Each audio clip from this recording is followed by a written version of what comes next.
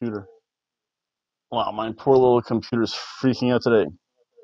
Hello, everyone, and welcome back to the Hobo and Multiple Girlfriend Show. I don't know about that. I'm too simple of a person. But I am here to talk about some Double or Nothing reviews. That's only because I really wanted to watch it, but NXT came to town, just like you'll see, or coming up soon. I went to the NXT live show here in Daytona Beach yesterday, which wasn't that good. I think Vince was beginning to exert more creative control. That was really a third-tier show. Unlike AEW, who put on, I did not, I'll qualify this by saying, I did not see the buy-in part. I think the wrestling here in Daytona Beach started actually at 7:30, so I was at the arena, I want to say about 6:45. I stayed there till 9:30, talked with a woman, very attractive woman. Left, came home, started to make video and watch videos. So right now I'm doing work, so if I look a little distracted, I do apologize for that.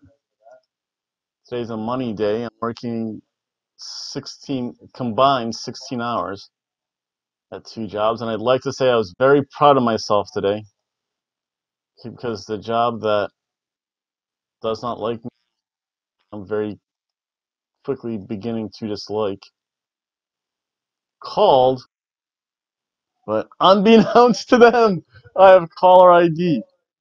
I saw who it was. I gave them the thumbs down. Now, as you'll notice, I do not have any more signatures. Again, I went over that in my whole review yesterday of NXT, but I'm not here to talk about NXT. Vince is in trouble. The whole WWE is in trouble. And this might be good, it might be bad, depending on what happens with AEW. Only because, wow, for their first pay-per-view, they delivered. I think just a couple of quick notes about it. I like the fact that it started off with the national anthem. I think when I went to WrestleMania, I think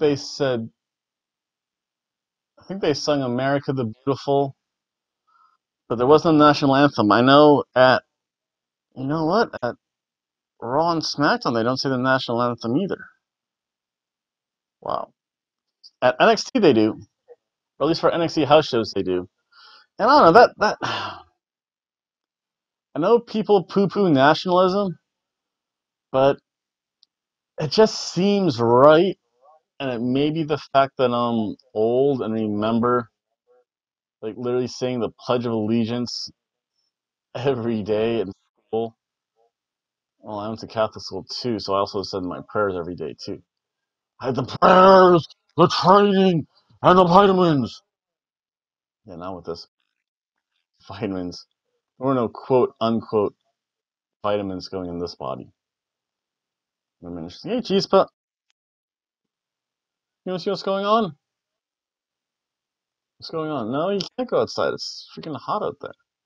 I'm trying to get work done and do other stuff. Where are you? Oh, she's being fussy. She just wants to go outside. She sees all the lizards and birds and squirrels. So let's talk about enough about my cat. You're not here to hear me talk about my cat. Sounds weird. It's just what other people do. I'm here to talk about some All Elite Wrestling. And by the way, I am taking off June 29th. I am going to go see All Elite Wrestling here in Daytona Beach.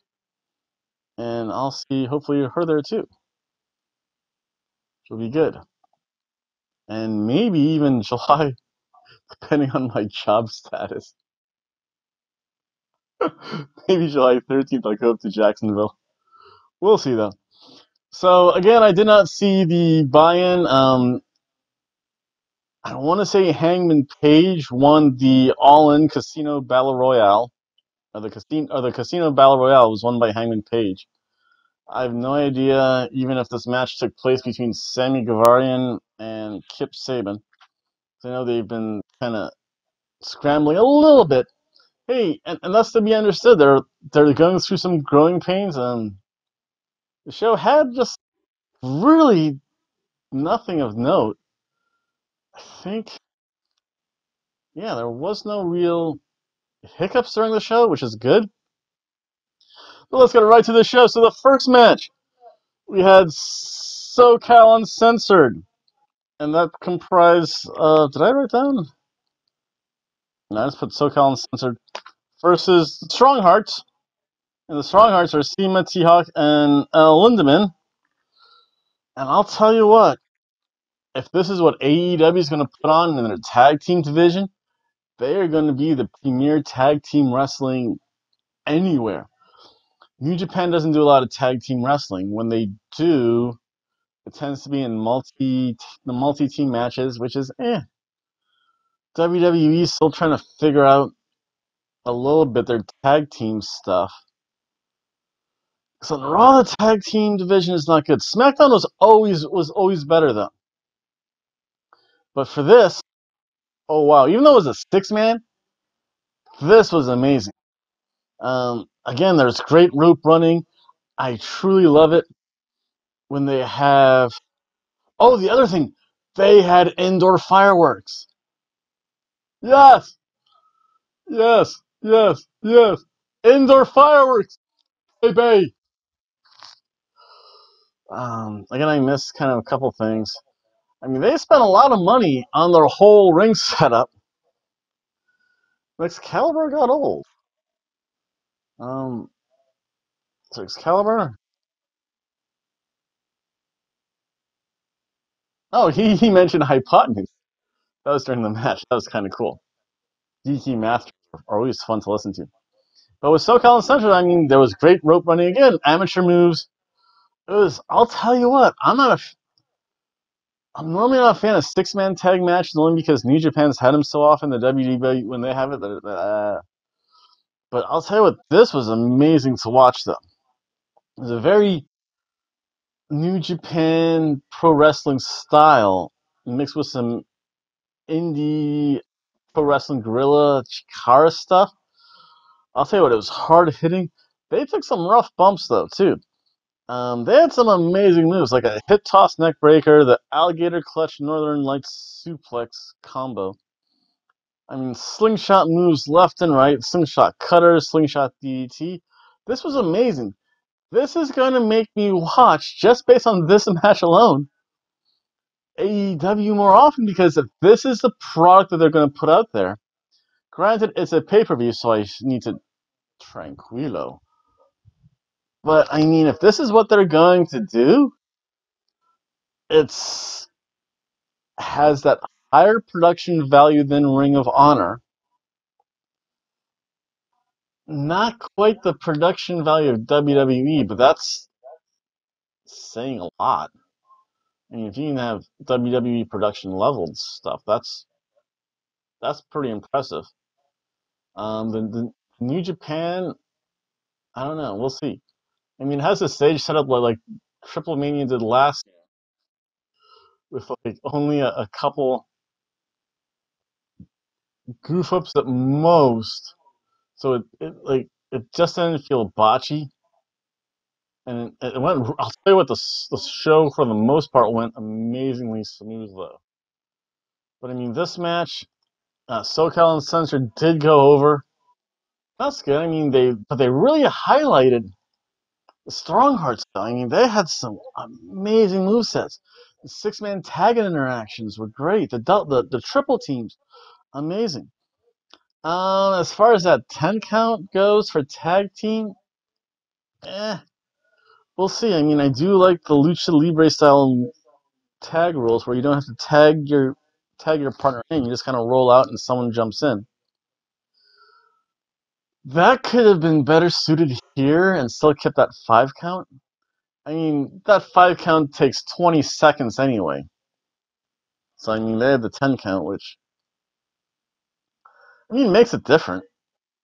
But still think they do the 10 count outside the ring at the referee's discretion, though. So a lot of things are placed into the referee's hands, and we'll just see. We'll see how that goes. It's not an automatic 1, 2. It's like, okay, you guys are going to wrestle out there. I'll give you some leeway. Then I think once the one person gets in, then they start the 10 count. So that makes sense. You can have like a real count out, but there's still action going on outside the ring. So that kind of eliminates that whole weird double count out thing, which is good because I don't want to see no death finishes, boy. With all elite wrestling, no death finishes unless I decree it to be. Oh, there was another match too, so that's gonna be really cool. Let's see here. Yeah, that's that. Yeah, that's there. But I'll tell you what, this match was amazing. This was a filet mignon match.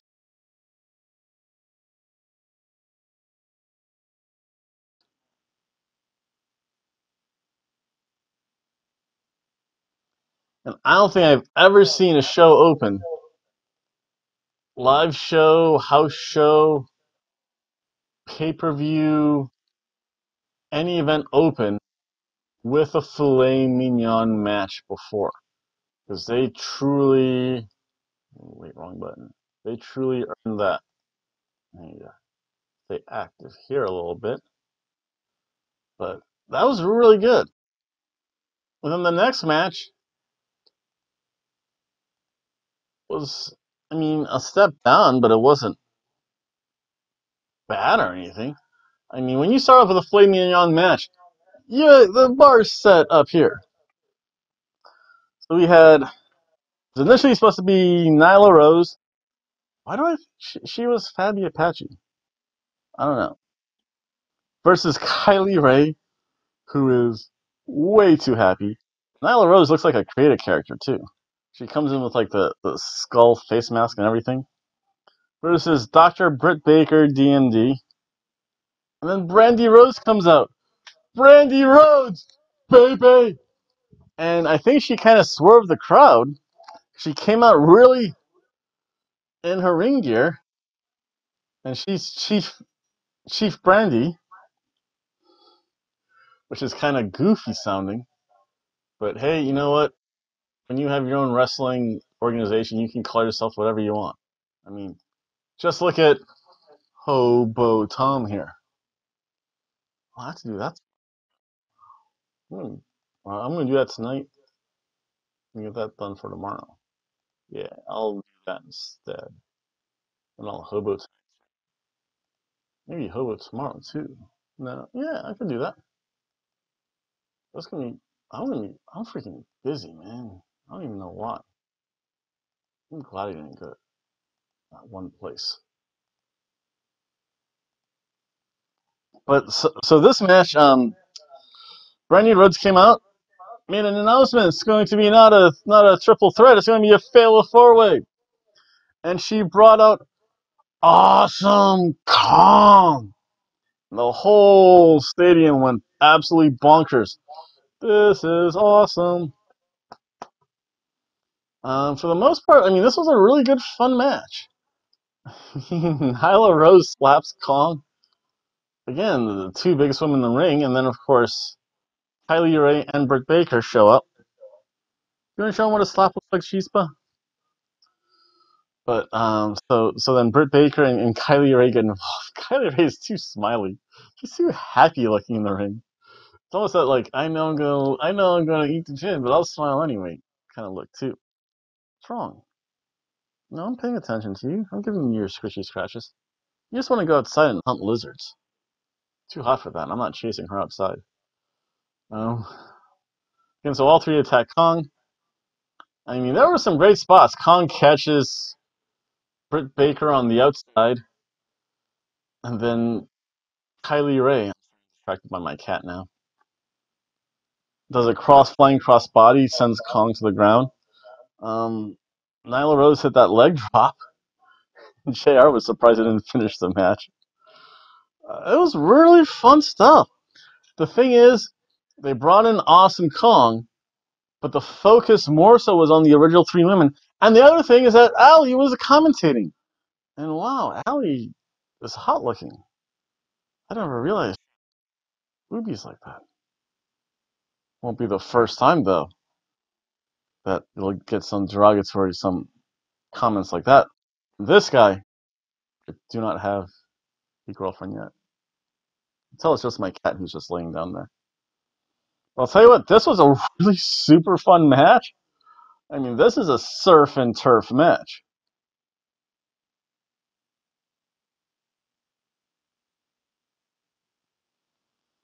I mean, I don't even think I gave the. I know I didn't give that a surf and turf. I don't even think I gave. I think that was just a cheeseburger match. Maybe. And I'm talking about the Becky Lynch, Charlotte versus Ronda Rousey match for WrestleMania. That might have been a surf and turf match. Oh no, the women's money. Yeah, the women's Money in the Bank. That was a surf and turf match. That's an entirely different beast altogether. So again, that's this show started off amazing. I really couldn't believe it.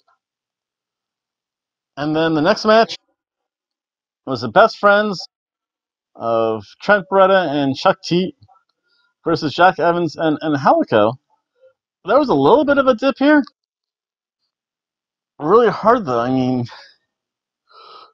when Jack Evans can talk, and Jack Evans runs his mouth in the ring, and then Helico's in the back and is like, tranquilo.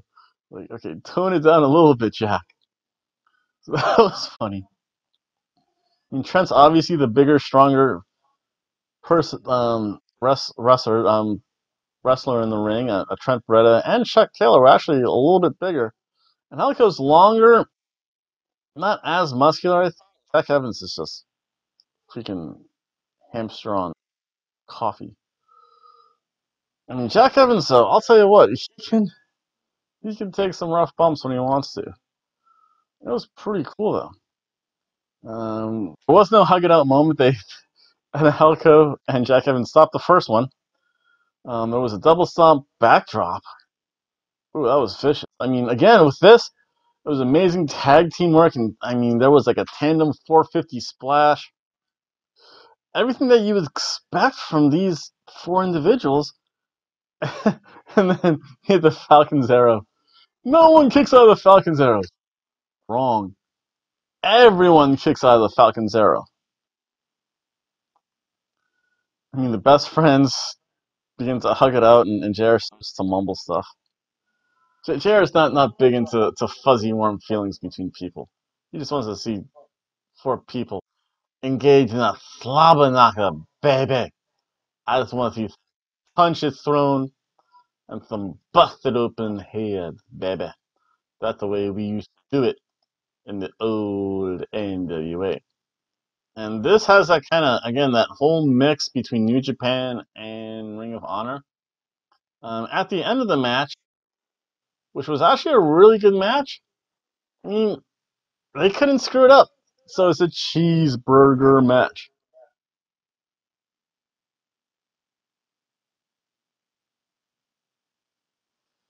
But then they try to have a hug it out moment between all four people. And just before that happened, the lights went out.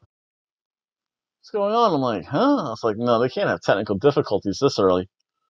And the Super Smash Brothers showed up. Whoa! Everyone from Chikara is coming to AEW. Yes, yes, yes, yes. If you've never seen Chikara before, you have to check out Delirious versus El Generico, AJ Styles versus Top Rope, the most illegal move in wrestling, and of course the hand grenade colony. So I mean, there's a whole bunch of stuff. If you like pro wrestling, and if you like probably the goofy side of pro wrestling, which is what I do. I mean, if I'm entertained, hey, that's awesome. But if you like the goofy side of pro wrestling, you have to check out some Chikara stuff, all on YouTube somewhere. And one day I'll figure out how to put links in the description. especially when they start doing the King of Trios and like the super man matches. I mean, those are just fun to watch. But again, Super Smash Brothers show up. Oh, that with the heartless people. So they had a whole bunch. They had a whole bunch of so many local enhancement talent people were there. And that was a fun match though. And what I kind of fairly predicted as the snooze match of the night was Riho, the 6-woman tag match. Riho, Ryo Mizunami, Hikaru Shida versus Aja Kong. Let's see here. Can't read that. Let me go back to my original notes. Aja Kong, Yaka Sakakazian, Emma Sakura. This was fun. There were like 3 belts among the 6 women though. I have no idea what those were. I think it came in from Joshi, I think, which is like the whole women's wrestling thing. Like New Japan doesn't have female wrestling, but they have Joshi. So I do forget where Stardom is. I know it's Joshi. Thank goodness they didn't bring that shark woman that just cuts open women's heads. That gets a little too much. But again, this was a fun match. I mean, I think the whole crowd was kind of spent a little bit, and this was that match they need to kind of recharge themselves because right after this match, they had like a really short break where they did some hype work. Yeah, this was a fun match though. Now it's not commenting this. Again, there was a lot of test of strengths. There was a foot stamp by the really small genie-looking one. I'll tell you what, some of those Japanese female wrestlers, they're tiny. Dude, I'd be terrified to wrestle them. I'd be afraid I'd do something simple and I'd break them. I know they're tough as anything. Still, they're tiny. I almost want to say pills almost. Especially the 2 of them. Again, when your head really reaches the top turnbuckle. Ooch. And there were some tests of strengths between Aja Kong and Ryu and Rio. I'm not going to try and pronounce their names. Again, collar and elbow tie between the 2 of them. Again, it felt when those 2 were in the ring, it felt like from New Japan if you put Minoru Suzuki, and Ishii or Ishii, the Stone Cold Pitbull, in, and they just like start to like trade punches, which is amazing. And again, they're very tests of strength. Who can out headbutt the other? The lighter ones, they use some flippy stuff. I mean, they was just altering feats of strength. It was okay. I mean, the bridging, it was the flippy stuff and the bridge work, especially from the smaller women. Whoa. I didn't realize I could do that. Then, of course, there's a Mexican surfboard. Woohoo! I like that. And I think after one move, I mean, how is Rio alive? Oh! It looked nasty. I think, like, Aja Kong, like, hit a splash on her. Or did, like, oh, it was a power bomb to the outside. Ooch. And Rio, I think, is a really small one, too. Ooch. Not a lot of padding in those shoulders, folks. Oh. the other terrible thing. Oh, those outfits they wear. I know it's a whole Japanese culture thing. And I'll give her some credit, and I forget which one it was. But I saw panties. I'll give her credit. Panties matched the bra, so she at least had the set going. Some of those outfits, woo! They're revealing. And then there was some dueling weapons when the ref's back was turned. Aja Kong run like a trash can. There's something she just like picked up from the casino floor. The other one, I think it was Hikaru brought in like a kendo stick, and they did mention that the one um, was the other's mentor, and I forget who that was now. I know this is probably terrible of me doing work while making videos, but hey, this is what you have to do to get paid sometimes, folks. So again, until I start getting monetized by YouTube, it's going to be probably a long while from now, but we'll see. I do need actual work, and we'll see how that goes. Right, when's my break? 4:30 or 3:30? Ooh, I don't know. I'll have to see. I might be doing a live stream today, and they'll give me like 3 videos in one day. That's impressive. I have a pile of videos.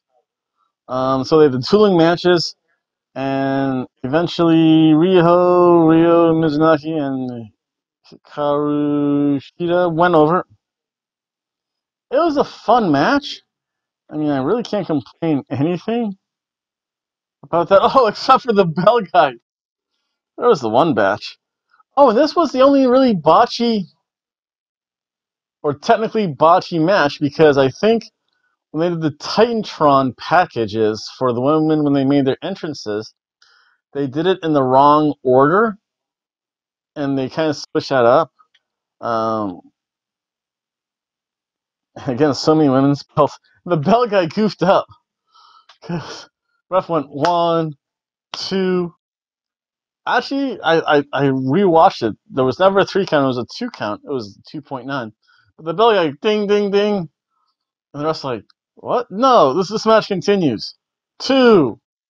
Of course, the other woman who was getting pinned says, yeah, that was 2. And of course, the one person who picked up the victory said, wait, that was 3. Because the ring guy rang the bell way too early. He has to pay attention to the referee. So then the whole crowd started chanting, "You effed up! You effed up!" Hey, if you're gonna make a mistake in front of an indie crowd, you're gonna pay for it. And this leads us best matches of the night. But you know, it's just a ham sandwich match.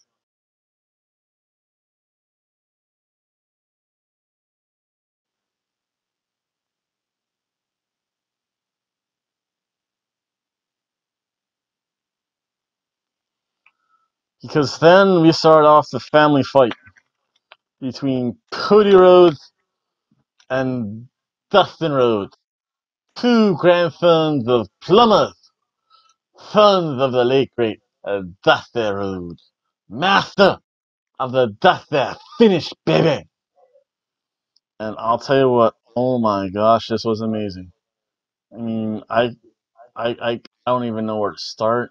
I'm just gonna tell you what notes I took, only because this had like brother death feud written all over it.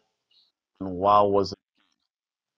I mean, I I'll just say this: it was a flaming on match, and I'll justify it really quickly. First of all, both brothers were just going at each other, which was great.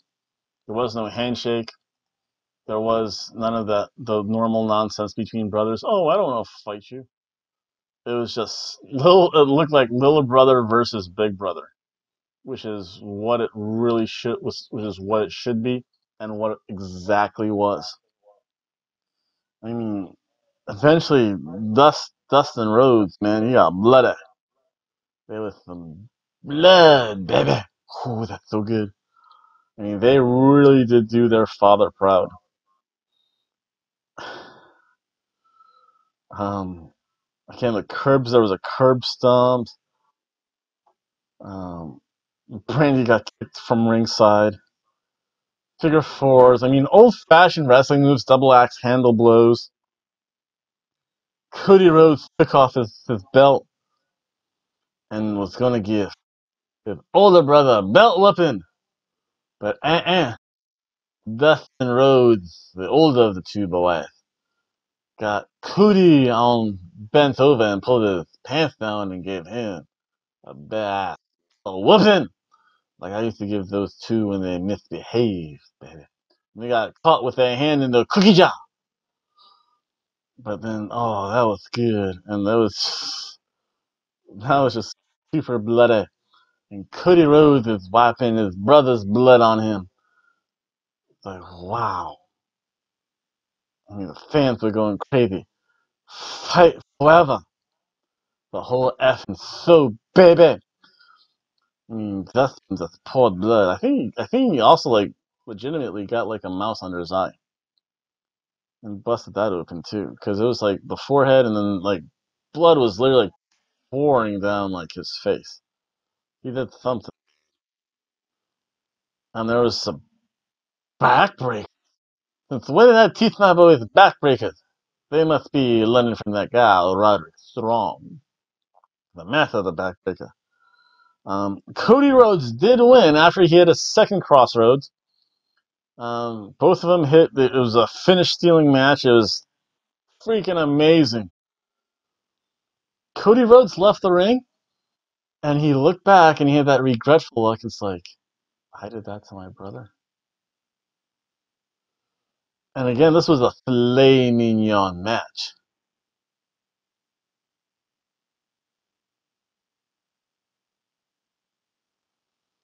And so he went back at that regretful look. Brothers don't shake hands. Brothers hug. And then he mentioned to Dusty that he needs a tag team partner for their next pay-per-view in July 13th. Because it's scheduled to be, or on paper, it's Cody Rhodes versus a partner of theirs choosing, taking on the Young Bucks. So with that, Cody needs a partner. And because he looks sad, he asks his brother Dustin Rhodes. So we're going to see the Rhodes boys returning, which is really good. I mean, it was an amazing match. Had that fuzzy feel-good moment. It was, again, flaming young match all the way. And I was shocked that they could actually duplicate something and just go, because that's two flame matches in one night. And even that's the buy-in too. Well, it's gonna be three. Then we have the Lucha Brothers versus the Young Bucks, and wow, just started off. Pentagon Jr. can control a crowd. Let's go, Cero, and then Nick Jackson slapped the hand away. Eventually, just straight back and forth chain wrestling action. Woo! I mean, so we had the brother versus brother. Now we have the brothers versus the brothers. So that's going to be my title. That was freaking amazing, though. I mean, the chain wrestling, such good classic tag team work. I mean, double axe handles, cursing in Spanish. It's like, that didn't sound good. I mean, quick tags back and forth. I mean, those four individuals, they're going to be sore and tired today. I know that much. Because some of the hits they took from each other, just truly incredible. I mean, they put on a true spectacle of shows.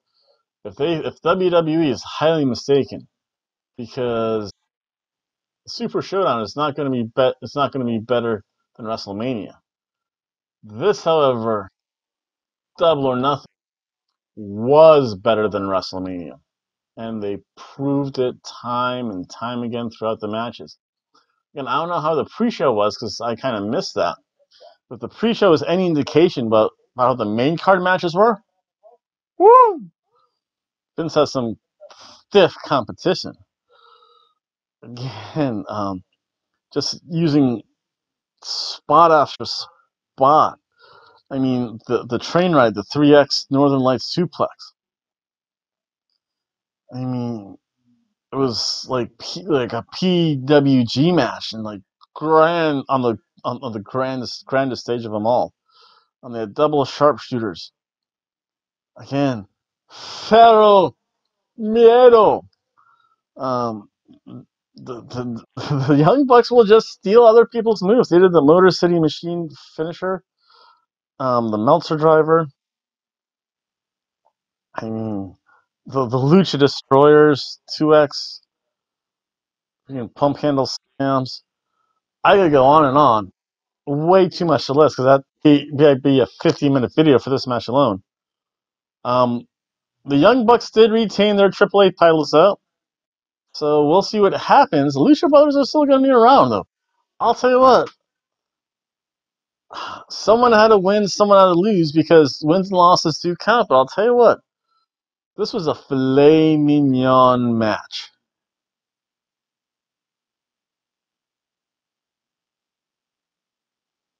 And that's not even getting to the main event of the evening. The main event, wow. I mean, it was really good. For some reason, there was a Cracker barrel in the ring, and I didn't get that. But before this, Bret Hart shows up. He's there to unveil the new champion because I think the winner of this match, I think, faces Hangman Page for the AEW championship at I think the Jacksonville pay-per-view. Flight or Fight, I think it's called. Again, that's one of those things I'm going to go see. Again, depending on my work status a little bit. I should actually do one of those papers since I'm talking about work. I'm not doing bad. Oh, wow, about 45 minutes for snack time. Yeah, we'll do that. Yeah. But again, this was... No, it's not. Oh, it's been uploaded. Ooh, it still has to be processed. Always a good sign. Haven't been banned yet. Trust me, WWE. I just saw Impact. That was really good. I'll tell you what, this AEW. But let's get to Kenny Omega versus Chris Jericho. First of all, they show all of the Chris Jericho iterations from when when it first started with a list of Jericho, Lionheart Chris Jericho, Y2J, and now the newest iteration of Chris Jericho. So it really kind of very quickly gave a good history of Chris Jericho. I'll tell you what, it was a very classic match. I think Kenny busted his nose in this match. I don't know what from. It also looked like he busted his lip. That's kind of common. I mean, there was blood, but it wasn't pouring out of the top of his head, so that's always a good sign. This was a very classic New Japan style match. There were table spots, which is awesome. Again, the use of that table, the sunset flip onto the table, which was Chris Jericho using the table as a weapon. I mean, a V trigger on the back of Chris Jericho's head when he was against the turnbuckle. I mean, Omega and over the top throw, awesome stuff, and very New Japan style. So it's something different. The code breaker, Omega eventually kicks out. Again, there was like the ugliest TDT ever. And then there was like a whole series of events. It was another code breaker. It was Line Salt. I think went Line Salt, code breaker, Judas effect, just a spinning back elbow. That's the weakest of all of them. I mean, with the ugliest DDT ever. Chris Jericho, to my surprise, won. And I'll tell you what, this might have been Kenny Omega's, how do I put this, least enjoyable match to watch. Or it wasn't one of his best matches. Oh, it wasn't one of his... Hobo Tom said this wasn't one of his best matches. He's had some already good match. I mean, he broke the star system. By Meltzer, he cannot break the food system by Hobo Tom, though. But again, it was amazing. It was a surf and turf match.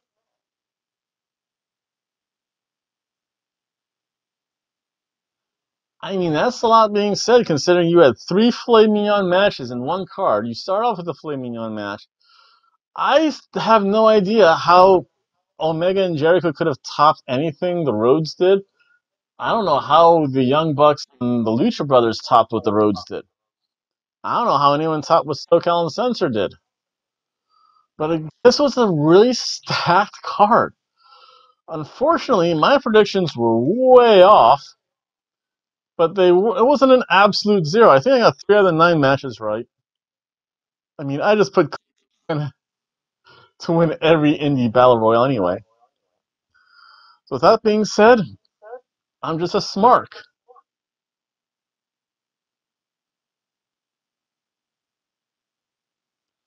And that, for the most part, was the main show of Double or Nothing. A truly amazing show, and WWE is going to have some real issues once AEW goes on to TNT, because they actually are beginning to advertise AEW on TNT. So now that the advertising's in place, the matches are freaking amazing. What did they say? That's a 4. I mean, Vince better resurrect Stone Cold Steve Austin in his prime. You better resurrect HBK in his prime. You better give The Undertaker freaking a couple new hips. I'll tell you what, with what WWE's offering, AEW might be the way to go. I'll tell you what, even after I just watched Impact for the first time since the broken wonderful universe of the 7 deities, or 9 deities, whatever it was. I'll tell you what, I might not be watching WWE for a while. Well, I will watch it because I know you guys want to see, or you guys want to hear what happened, see what happened. I'll still be doing that because, again, I'm kind of loyal in that fashion. But this is awesome. I might be doing a couple programming notes. I'm going to put up my NXT video really